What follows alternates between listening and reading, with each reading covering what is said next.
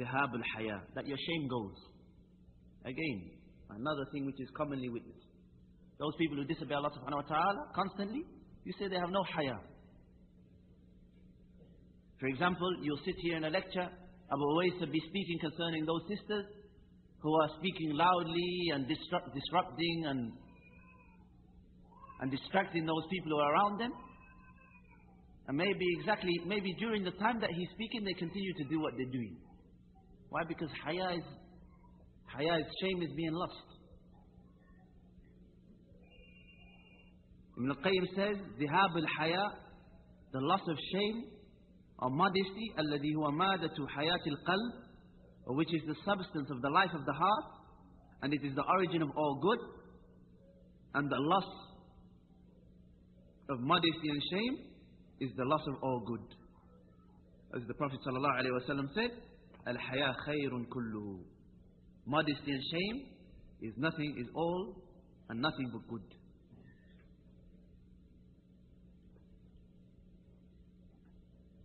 Again, Ibn Qayyim continues,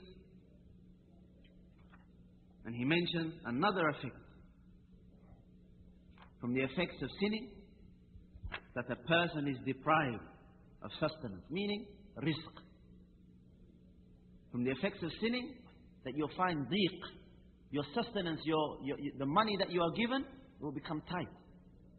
Maybe once you found yourself, alhamdulillah, with ni'mah, with blessings from Allah subhanahu wa ta'ala, a state of ease, but due to your sinning, you were deprived of sustenance. And Ibn Qayyim says, and this is likewise, taqwa of Allah subhanahu wa ta'ala will bring about rizq. And when a person, fatarku taqwa, when a person leaves off taqwa, it will bring about poverty. It will bring about poverty.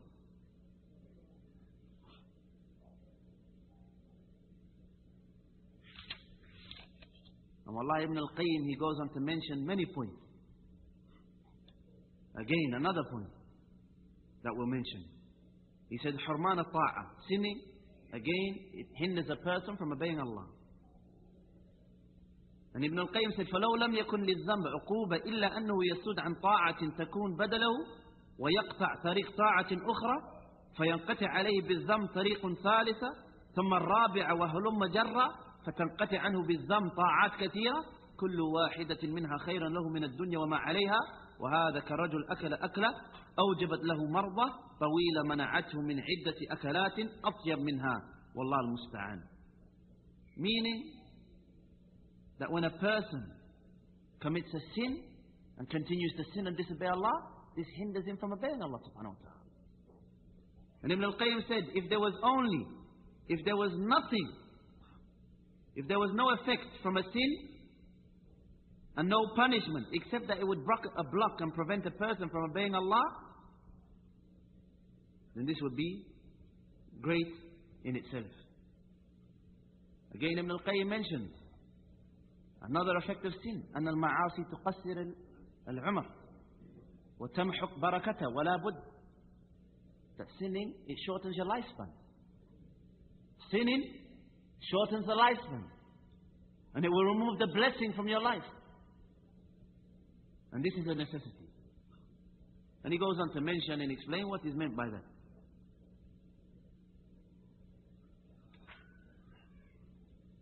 Again, another effect of sinning, أنه ينسلخ من القلب استقباحها فتصير له عادة فلا يستقبح من نفسه رؤية الناس له كلهم ولا كلامهم فيهم. وهذا عند أرباب الفسوق هو غاية التهتك وتمام اللذة حتى يفتخر أحدهم بالمعصية ويحدث بها من لم يعلم أنه عملها ويقول يا فلان عملت كذا وكذا. Look at this. From the effects of sinning, again something which is common amongst the fusaq, the mujrimun. He said that when a person, from the effects of sinning, that sinning and disobedience, it removes from the heart, it removes what? It removes the quality, and this is an important quality, the quality, for example, of hating and deeming to be evil and deeming to be repugnant and filthy and low and miserly. Meaning, if you sin, it will remove this from the heart. And then a sin will be something which is good and something which is normal. So therefore, he explained the sin, therefore, it will become accustomed to him. And he will not even hate that the people see him doing this sin. And that's how it starts. First of all, you sin in private, and it continues and continues. Let's take the example of the fornicator, because he is one of the most filthy individuals.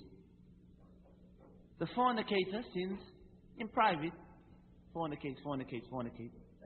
So much so, openly starts to fornicate. He doesn't care if the people see him. He doesn't care if the people speak concerning him. And Ibn Qayyim goes on to say, so much so you see some of them boasting. And wallahi, even we hear about people boasting about filthy activities that they do. So much so that one of them will boast about his sin. And he will tell people who do not know what he done. And he will say, oh fulan, oh so-and-so, verily I done this and that. And Ibn Qayyim said, this type of person will not be forgiven. And the door of Tawbah will be shut upon him. There's no Tawbah. The door of Tawbah will be shut from this person. And that's why it's destruction. And wallahi, sometimes you wonder. One time maybe you see a brother in the masjid and then you never see the brother again. One time the brother, he's on, mashallah, he's going to lectures with you. He's riding in the car with you. You're talking about this issue of hadith, this issue of fiqh. Next minute he's on the corner with the drug dealers. Brother goes to Medina. Mashallah, sits in the circles of the scholars. Comes back to the West, non fornicate. Why? Because of this. Because sinning, and when people get accustomed to it, it becomes a custom. Then you speak about it, you boast about it, you don't care. And then what happens? Tawbah is, the door is shut. Meaning is, you're not forgiven. Ibn Qayyim said, وَتُغْلَقْ عَلَيْهِمْ أَبْوَابُهَا فِي الْغَالِبِ. And he mentioned an important point. This is the majority of the time, ghalib. Not always, because we know that the one who makes tawbah from a sin is like the one who has no sin. And Ibn al-Qayyim, he mentioned the well-known hadith. That every ummah, all of my ummah is forgiven, except the one who openly pronounces and announces their sins. So again, think about this. And the issue of tawbah, as the brother mentioned earlier, and inshallah we'll elaborate a bit here. As the brother mentioned earlier, now tawbah has conditions. From the conditions that they mention for tawbah, al-nadam, that you regret sinning, al-iqla', you refrain from the action, al-azam alla ya'ud, that you are determined never to return to that sin. But as for the one who repents from that sin and his intention is to return back to it, then his tawbah is not accepted. We'll give an example. Somebody, he loves fornicating. And when he goes to prison, he's in the cell for one day, and he makes sure, oh Allah, forgive me for fornicating.